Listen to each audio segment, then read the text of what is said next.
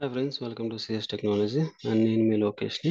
ఈరోజు మనం తెలుసుకోబోతున్న టాపిక్ వచ్చి సెలీనియం ఐడిఈ. ఓకే, మన ప్రీవియస్ వీడియోలో మనము సెలీనియం ఇన్స్టాలేషన్ అనేది చూసాము అండ్ పైథాన్ ఇన్స్టాలేషన్ చూసాము. ఇప్పుడు సెలీనియం ఐడిఈ గురించి చూద్దాం. ఓకే, ఎందుకంటే ఇది బేసిక్ స్టెప్స్ అన్నమాట. ఓకే, అందుకోసం నేను స్టార్టింగ్ అది చూపించాను, తర్వాత ఇది చూపిస్తున్నాను. ఓకే, మనకి ఫస్ట్ టెస్ట్ కేస్ అనేది ఎలా క్రియేట్ చేస్తాము సెలీనియంలో విత్ కోడింగ్ స్టాండర్డ్లో అనేది మనం తర్వాత చూద్దాము. ఓకే, ఫస్ట్ మనం సెలీనియం ఐడి గురించి లర్న్ చేద్దాం. ఓకే, ఏంటి సెలీనియం ఐడి?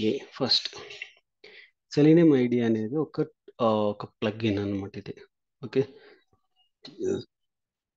సారీ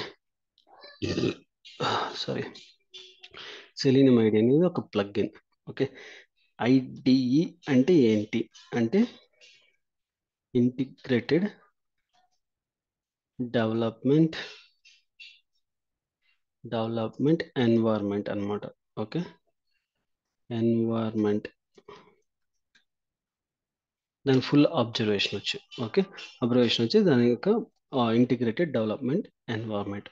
ఓకే, ఇందులో primarily ఏముంటాయంటే recording and run features అనేవి ఇందులో ఉంటాయి. ఓకే, డేటివ్స్ యూజర్స్కి మనం ఏదైతే ఉంటుందో దాన్ని ఈజీగా మనం ప్రతిదీ కూడా ఒక టెస్ట్ కేస్ మాన్యువల్ టైంలో మనం టెస్టింగ్ చేసేటప్పుడు అప్లికేషన్ అయితే ఏదైతే స్టెప్ బై స్టెప్ చేస్తామో సిమిలర్ ఫార్మాట్కి ఇది ప్రతి స్టెప్ని కూడా రికార్డ్ అనేది చేస్తాం అనమాట.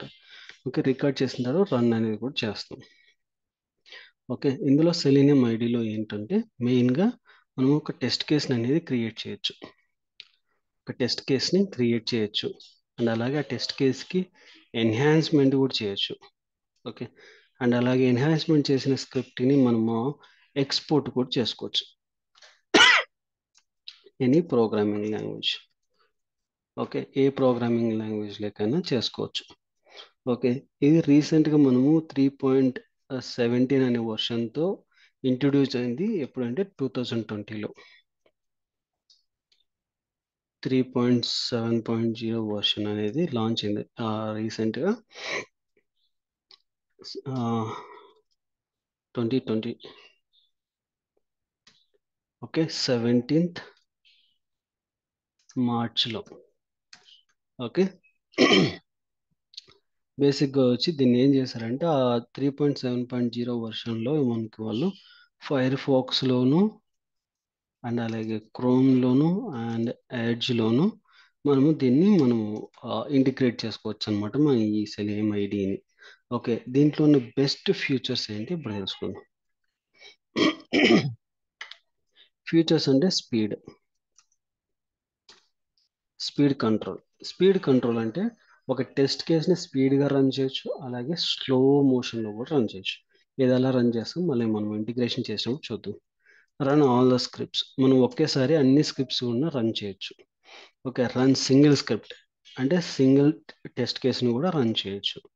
ఓకే, పాస్ చేయొచ్చు, పాస్ అన్న రెజ్యూమ్ అన్న ఒకటే. ఓకే, కొన్నిసార్లు పాస్ కొన్నిసార్లు రెజ్యూమ్ అని అంటుంటాము. ఓకే, ఒక టెస్ట్ కేస్ని పాస్ చేయొచ్చు లేదంటే రెజ్యూమ్ చేసుకోవచ్చు.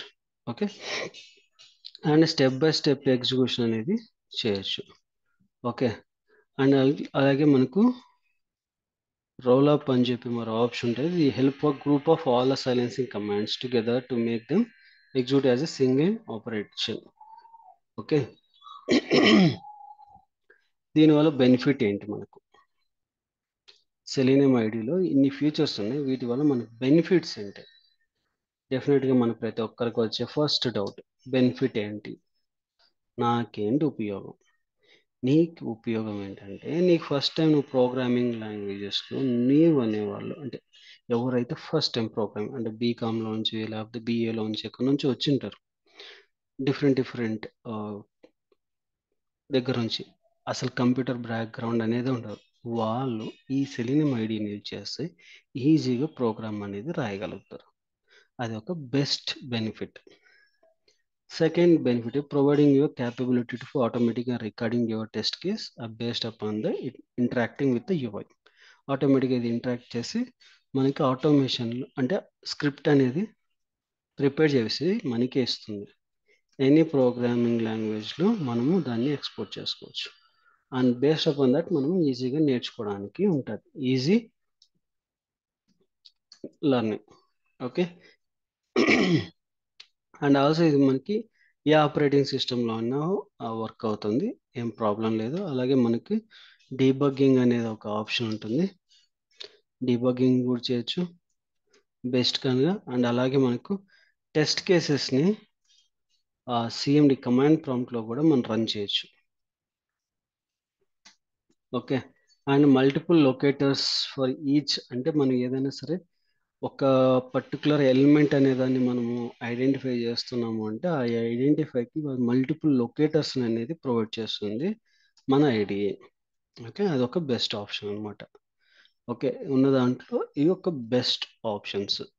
ఓకే, క్లారిఫికేషన్ ఆఫ్ ద కమాండ్స్లో చూసుకుంటే మనకు ఒక సమ్ సెట్ ఆఫ్ క్లారిఫికేషన్స్ అనేది మెయిన్ రిక్వైర్మెంట్. ఏంటంటే మనం యాక్షన్స్ చేస్తున్నాం, ప్రతి యాక్షన్స్ని కూడా ఏం చేస్తుంది, help manipulating for changing the state of application. ప్రతిది కూడా చేంజ్ చేస్తుంటుంది.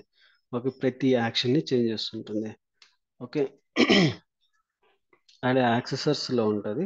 అది మనకి ఏదైనా కానీ ఒక ఎనేబులింగ్ వెరిఫికేషన్ కానీ స్టోరేజింగ్ అప్లికేషన్ స్టేట్ని కానీ ఏదైనా మనం స్టోర్ చేసుకోవాలి టెక్స్ట్ ఫార్మాట్ అంటే స్టోర్స్ టెక్స్ట్ ఫార్మాట్స్ అని చెప్పి ఒక కీవర్డ్ ఉంటుంది. దాన్ని బేస్ చేసుకుని మనము ఈజీగా ట్రూ ఆర్ ఫాల్స్ అనేది మనం వెరిఫై చేయొచ్చు. ఓకే. అండ్ అలాగే మనకు అసర్షన్స్ అనేవి ఉంటాయి, అసర్షన్ కూడా ఈజీగా వాడచ్చు. ఓకే, ట్రూ ఆర్ ఫాల్స్ ఎందుకు అసర్షన్స్ అని చెప్తే అసర్షన్స్లో ట్రూ ఒక అసర్ట్ అండ్ అలాగే అసర్ట్ అండ్ వెరిఫై అండ్ అలాగే మనకు వెయిట్ ఫర్ అని చెప్పి కొన్ని ఆప్షన్స్ ఉంటాయి.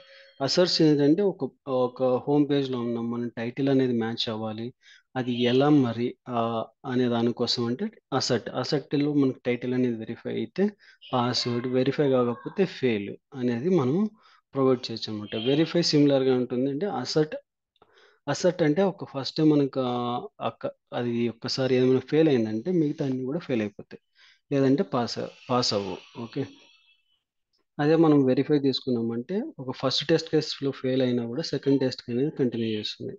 Waiting for some time wait చేసి మిగతా దాంట్లో పోతుంది. ఓకే,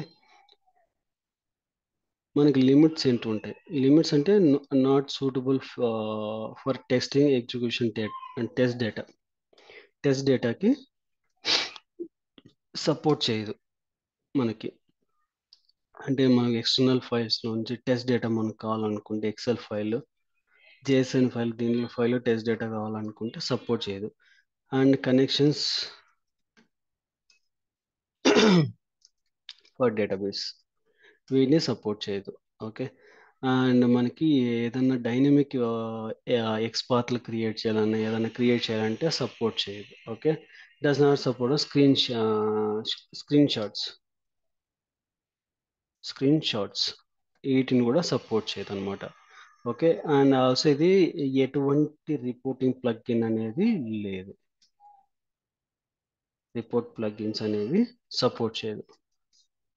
ఓకే, అండ్ మనం ఎలా దీన్ని ఇంటిగ్రేట్ చేయొచ్చు అంటే జస్ట్ మనము గూగుల్లోకి వెళ్ళామంటే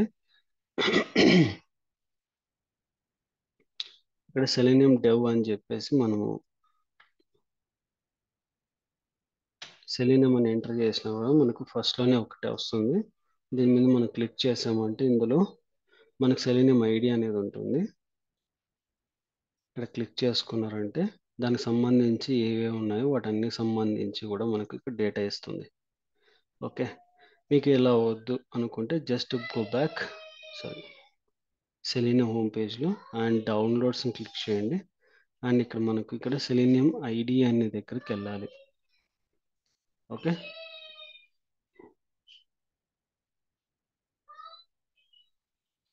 ఇక్కడికి వెళ్ళండి. సెలీనియం ఐడి ఇక్కడ చూస్తే మీకు క్రోమ్, ఫైర్ ఫాక్స్, ఎడ్జ్ 3 ఆప్షన్స్లో లేటెస్ట్ వర్షన్ ఉంటుంది. ఓకే, నేను క్రోమ్ బ్రౌజర్తో తీసుకుంటున్నాను. ఇక్కడ క్రోమ్ బ్రౌజర్ క్లిక్ చేస్తే మనకు ఆటోమేటిక్ ఎక్స్టెన్షన్ అనేది వస్తుంది. నాకు ఆల్రెడీ ఉంది కాబట్టి ఇక్కడ రిమూవ్ క్రోమ్ బ్రౌజర్ ఎక్స్టెన్షన్ వచ్చింది. మీకైతే ఇన్స్టాలేషన్ యాడ్ ప్లగ్ఇన్ అని వస్తుంది, జస్ట్ క్లిక్ చేయండి, యాడ్ చేయండి. ఓకే, యాడ్ చేస్తే మీకు ఇలా ఇక్కడ సెలీనియం ఐడి అనేది డిస్ప్లే అవుతుంది. ఓకే, నెక్స్ట్ ఏం చేయాలనేది నేను నెక్స్ట్ వీడియో సెషన్లో మనం చూపిస్తాను. Okay, this all about for IDE. I hope మీకు అందరికి మీకు అర్థమైందని అనుకుంటున్నాను. Please like my, please subscribe my YouTube channel. Don't forget to share your friends and colleagues. Thank you.